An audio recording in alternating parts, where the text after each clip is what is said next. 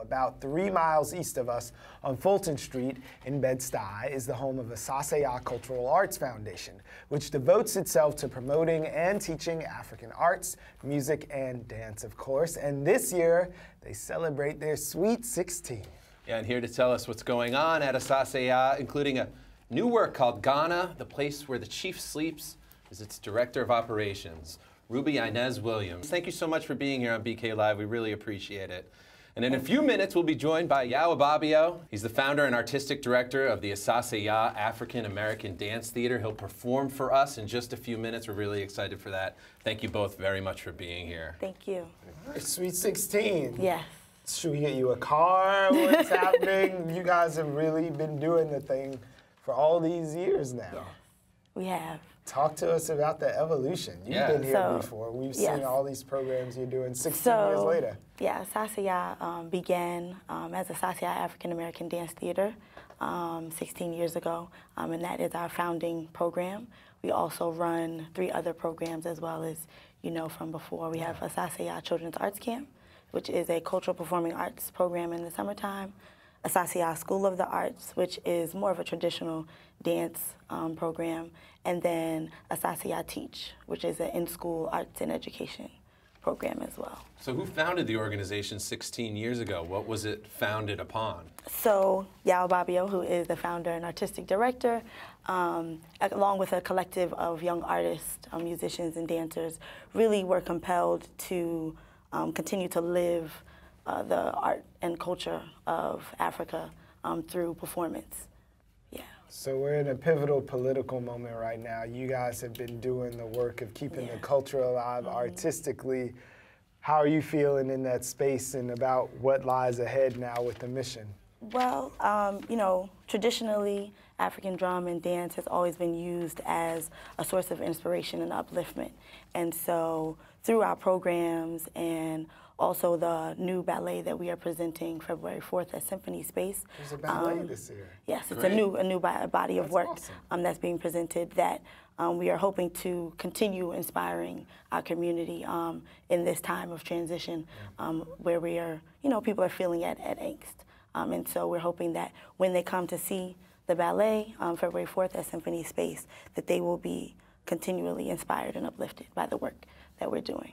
And what are the inspirations and ideas behind the new project where the chief sleeps? Right, so the piece is called Ghana, a place where the chief sleeps. And Ghana, as we know, is a country in Africa, and that is what comes to mind, but that is its geographical location. Right. But the actual meaning of the word is a place where the chief sleeps. And Ghana. So the word That's Ghana, what it means. That's what it means, a place where the chief sleeps. And so we're taking this opportunity to educate those who are coming to see the show, but for them to experience African art and culture kind of in its deepest space and its connection to Mother Earth as well. Well, it's already working, because I didn't know that that's what Ghana meant. Yeah. So what do you want people to know? What's the, like, not just the takeaway, but even just that opening? What is it we're going to get So that the actual word, Ghana, meaning a place where the chief sleeps, we want to really highlight the Ghanaian Empire and its connection to Mother Earth and the way that that culture kind of traveled through Africa, and not just the experience of what we look at as continental Africa today, but the long history of what it has been over time and how that kind of relates to us today as well. And what's involved in the production? Music, dance? Music, dance, song. The adults are performing, but also we have some youth performing from our youth. We had some young dancers the last time you heard. That's worth the price of admission alone, to see those kids doing it. It was so cool. Yeah.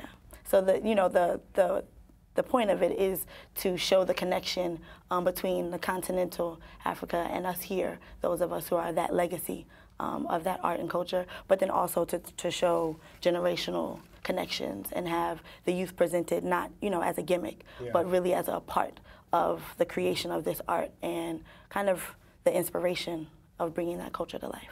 And speaking of which, what sort of classes and educational stuff do you offer for not just children but adults too? Right. I guess. So we have Beautiful new space too. Yes, so all of our programs are housed at Asase Yaa Center for the Arts, which is located at 1803 Fulton Street at the corner of Rochester Avenue. We have a Congolese East African dance class there. We have drum classes that are there for adults. We run a series of free classes once a year, which is called Art is Alive Free Week, where we try to offer classes to the community so without money being an issue or a thought.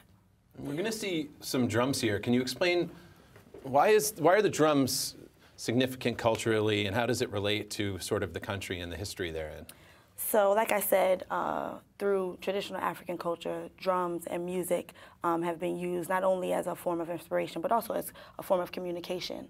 And so, you know, as well as us understanding and respecting the art, we also want to be able to showcase and tap into that rich history of communicating with each other and with our communities through the drumming as well. Yeah, the drums can help you fly. Yes, for sure. It's a big deal. For sure.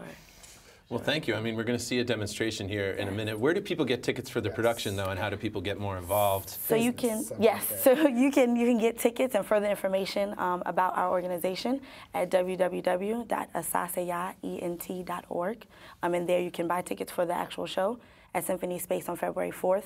But you can also get information just about all of our programs and our center and our classes. Yeah, what classes are popping up right now at Asase Yaa? Yeah.